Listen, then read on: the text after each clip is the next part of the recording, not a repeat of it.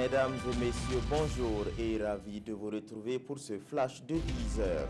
Notez que le plan national de lutte contre l'apatridie a été officiellement lancé ce vendredi.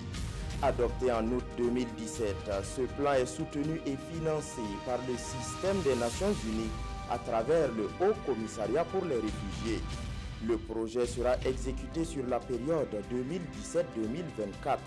Il se portera sur les sensibilisations, les audiences foraines, les séances de délivrance d'actes de naissance et de certificats de nationalité sur toute l'étendue du territoire.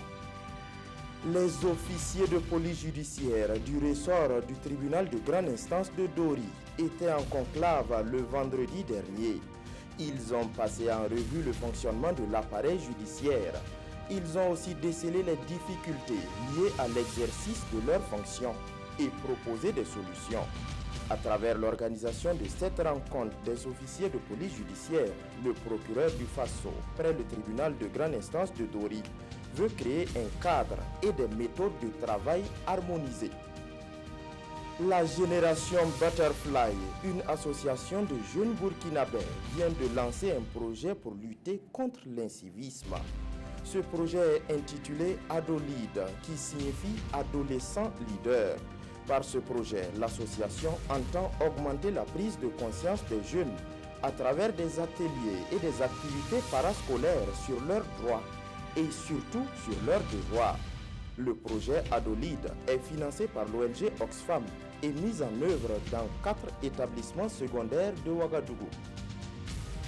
En Russie, l'organisation terroriste État islamique revendique une attaque.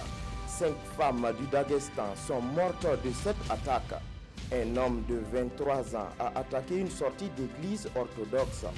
Il était armé de fusils de chasse et a abattu sur le coup 4 femmes. La 5e a succombé à l'hôpital. Selon le porte-parole du patriarche de l'église orthodoxe, ce crime est destiné à provoquer un affrontement entre orthodoxes et musulmans. C'est tout pour ce flash. Merci pour votre attention. L'information continue sur www.rtb.bf.